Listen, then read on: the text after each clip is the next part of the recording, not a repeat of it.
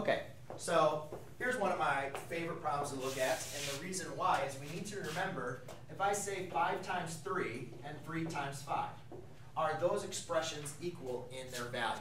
Yeah. Yes, they are, okay? So 5 times 3 and 3 times 5, those are equal in value.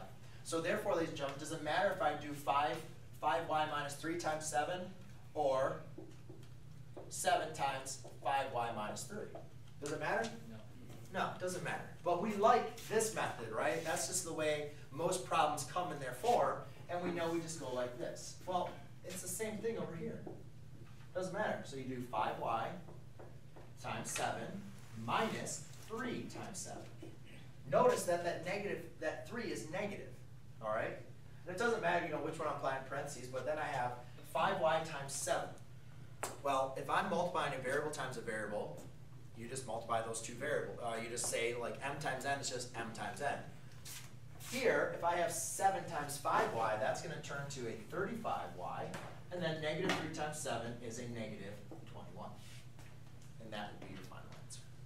Okay? Did you answer it now?